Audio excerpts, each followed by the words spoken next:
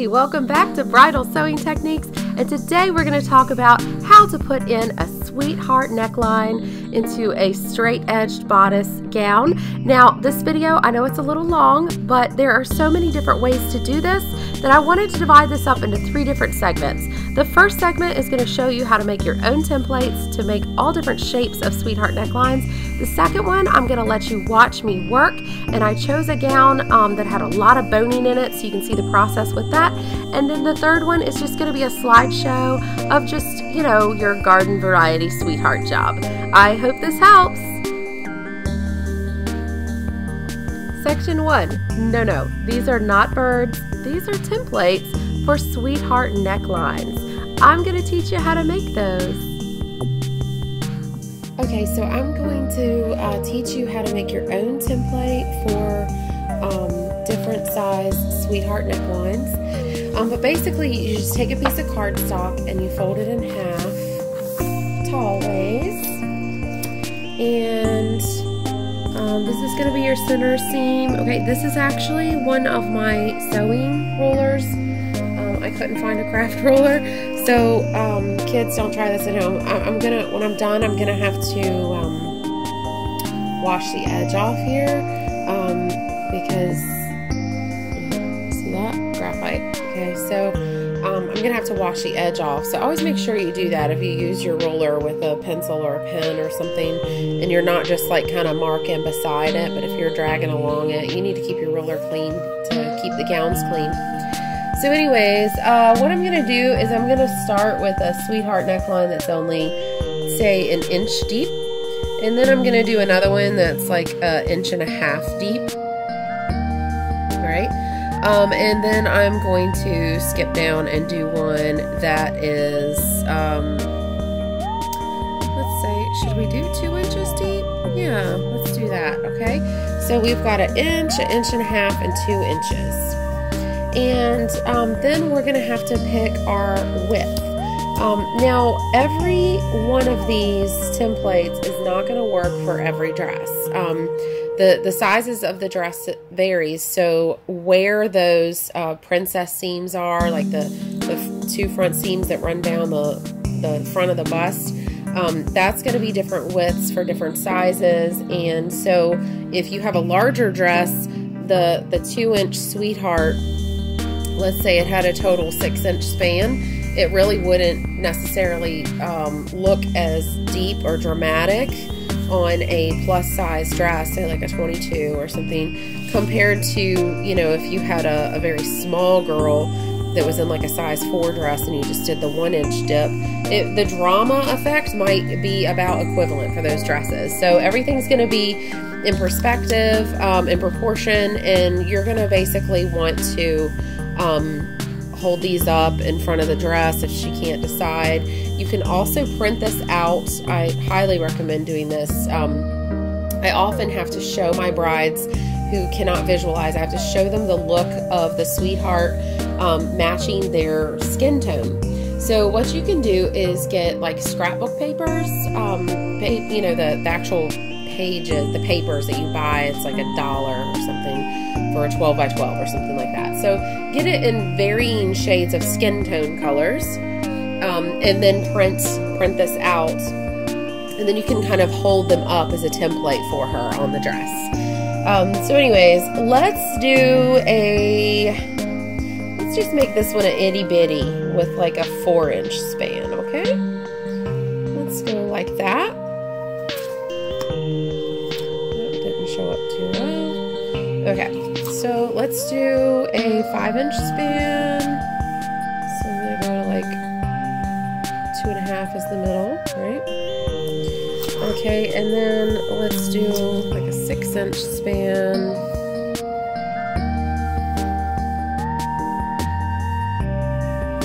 All right. So now we've got this, and we're going to just sketch like this and pick a nice pretty shape.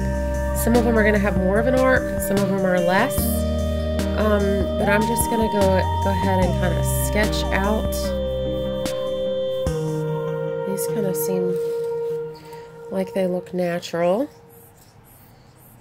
Okay, so sketch this. More of that Disney sweetheart. You're gonna upswing and then drop down a little faster. Can you see how changing that ankle is really gonna change the drama of that sweetheart? So I'm just kind of picking, you know, how I want this to end up looking, the style of it all. So then what you do is you fold it like this and you cut it. You're gonna do like you're making a snowflake or something. You're gonna cut it like this, and then when you unfold it, it's going to be symmetrical. It's gonna be like a mirror image, and it's gonna have that center fold. That way you can align this with the center front of the gown. But I wanted to show you how to make it because your bride may not want just 1.5, 2. The spans may differ. So a lot of times if a bride is very visionary, you say, okay, how deep do you want this to go? And they can just point right to it. I want it right here on their dress, you know? And so I just put a pin there, and then I ask them if they're wanting like the arc kind of look to theirs, or do they want it nice and open, like how do they want it? And from there I can kind of pin the shape on, draw a line with my pins on, and if she's super visionary, she can go by that, and I can make a template based on the direction that she has given me. So I want you to understand how to make these, because you're not just going to end up with these 3 sweetheart templates. You're going to end up over the years with a generous little pile of them. As you can see, this one's a little wider and deeper, and this is just barely there. And then this one is deeper, but it doesn't have a very long span. So they all have different little personalities.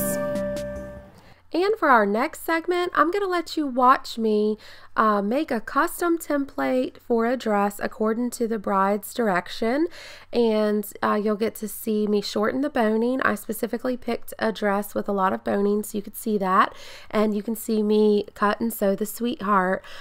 Throughout this video, you're going to see 3 or 4 different dresses represented, just to help you see the breadth of styles.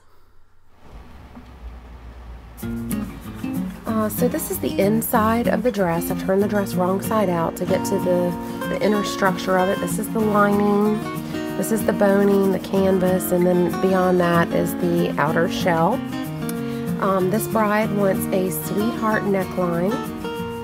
These 2 are at the top of her princess seam. So these are the highest peaks of the dress. She wants her sweetheart to be about 2.5 inches deep. So, I'm sorry, 2 1/4. So I'm going to take this piece of cardstock and I'm going to make a little template. So if she wants 2 1/4, it's the finished size, I'm going to need a little bit of a seam allowance. I'm going to mark just a little beyond, a little bit further than 1/4 inch.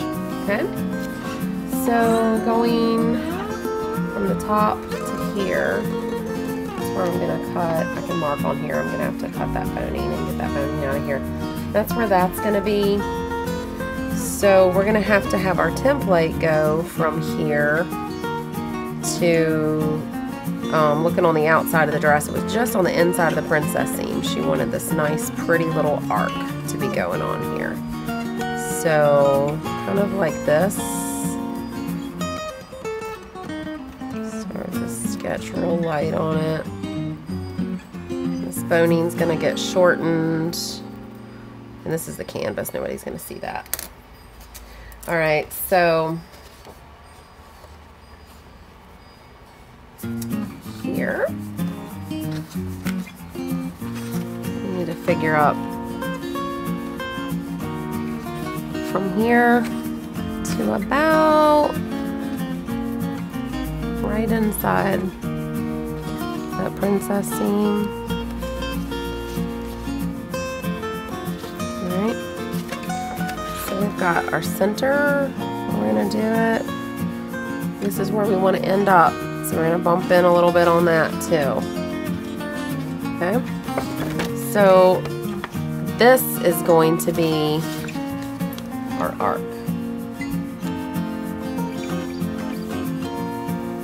You really don't cut out very much fabric at all to end up getting a sweetheart. You'd be surprised. A 2.5 inch or 2 1/4 inch cut is pretty significant, but that's all we're going to cut out. It's really not going to look significant to us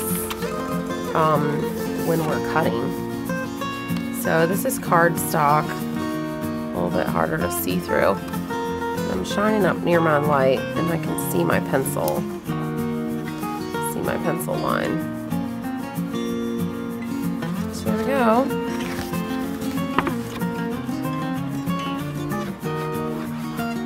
Just like that.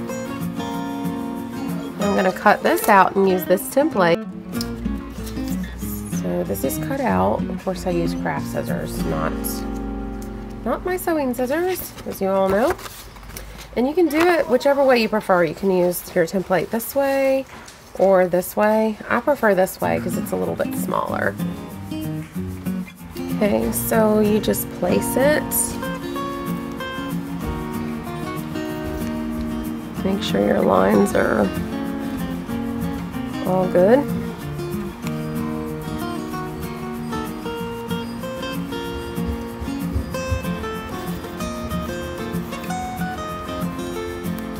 Remember, this has your seam allowance built in. You could do it the other way, where it's like your finished look that you want, and you're going to cut to the outside of that, but whatever. I think it's a little safer.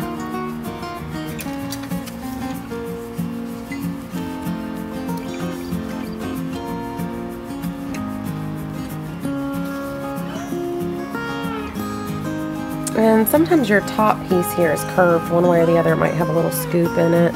I just make sure I line up the top of the template with the way that makes sense to me for that particular dress, and I do it the same on the other side. That's the most important thing.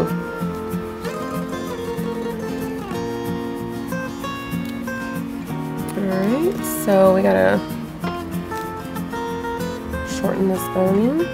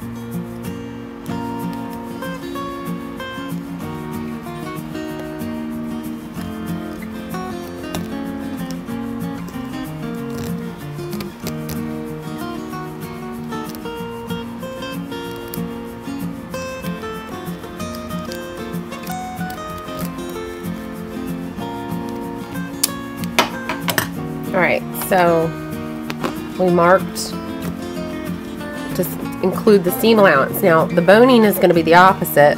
We're going to have to bump down. This is where the seam's going to be. Then you got to give the dress some room to breathe. So you're going to really come down from that. Try to maintain the angle. I'm cutting up a little higher on the blade of my knife, of my scissors, cutting up here. I don't want to mess up my tip here.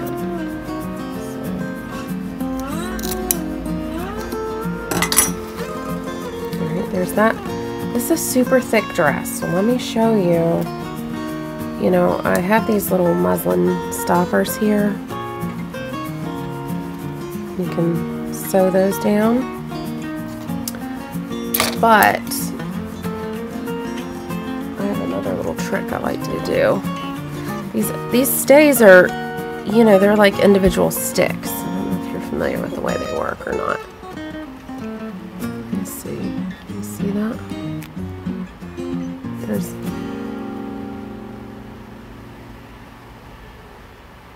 trying to get it to focus there.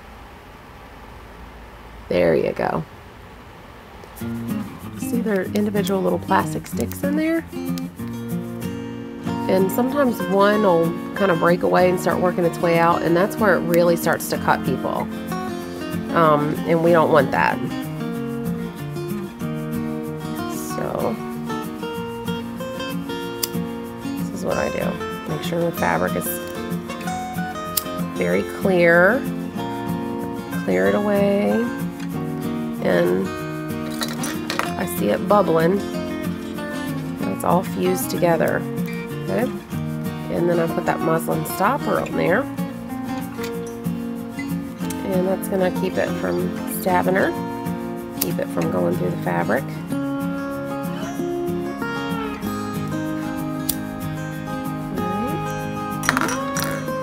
I don't know if you can see it, but each of those little sticks, ooh, it got me. Each of those little sticks start to melt, and they'll fuse together in a long bubble. And that's going to keep one from breaking away from the others. It's just something I do. I've not really heard of anybody else doing it before. It's one of my weird little things, but it works for me, works for my brides. So, gotta get this stabilized together. I got rid of my boning where I marked this, so I'm gonna mark fresh. This is a 2 1/4. Okay, so this is 2. Really make that clear. Right there is where we're cutting to. So we need to pinch here, pinch down.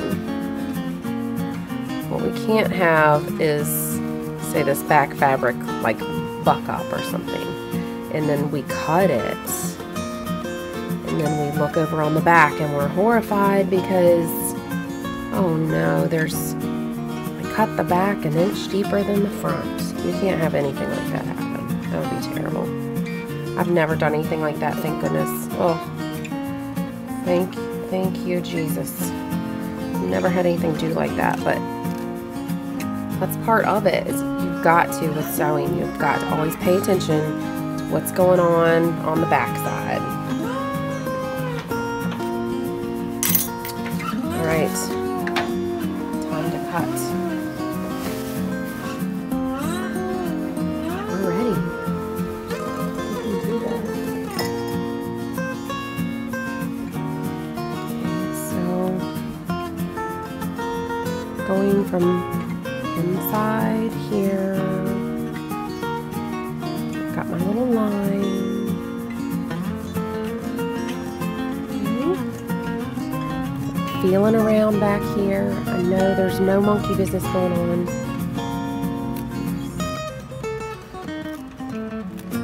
I'm still going to cut inside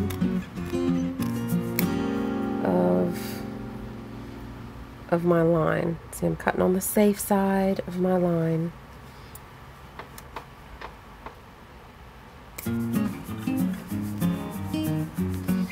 That's just where my peace of mind is at. And to be even more accurate, I know we drew on it, but I love to mirror my fabric. It helps so much.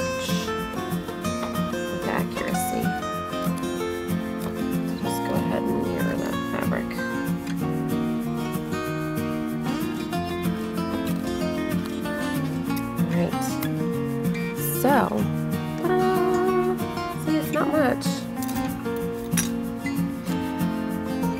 This is the finished point. I have to snip down to that.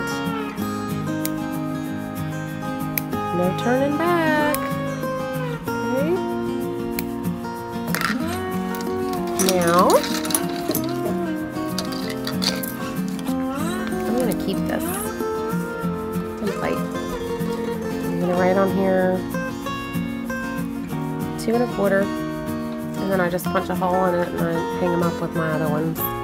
Because you will get a dress that comes along sometime that's this far apart and the bride wants 2 1/4. Alright, so now I'm going to go in here and I'm going to sew this.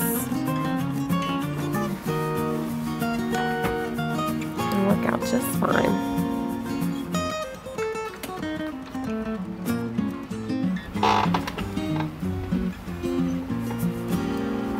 So, starting just inside that princess seam, I'm going to sew along my pencil line.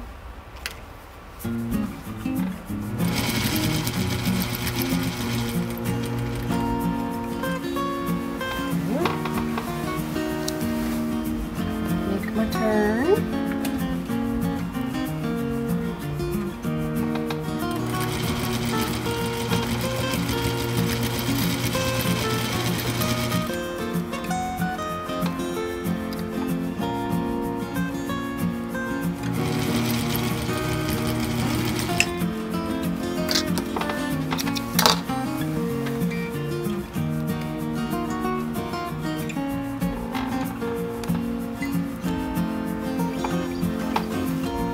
Now I'm going to turn this right side out. I'll see you on the other side. Alright, so I flipped it right side out and I've got it pinned because now we don't have this seam here anymore. So this lining is just going to roll right out. So we're going to have to hand stitch that down on the inside as I have it pinned. And we're going to press the edge, making sure all these angles and arcs look just alike. I'm going to do a lot of this mirroring, making sure they line up and look good. Then we're going to look at it on the bride as well, make sure it looks right with her, because our bodies are asymmetrical also, so we want to make sure all that looks good. But overall, I think it looks like it's going to be pretty. Okay, so for the third and final segment, learning all about how to put in sweetheart necklines, I'm just going to give you a little slideshow of another dress that I did. This is a much smaller sweetheart, as you can see. I found my center. I've got the dress kind of pinned to stabilize it.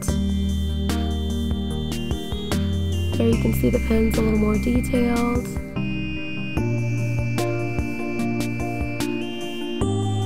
I sketched around the template.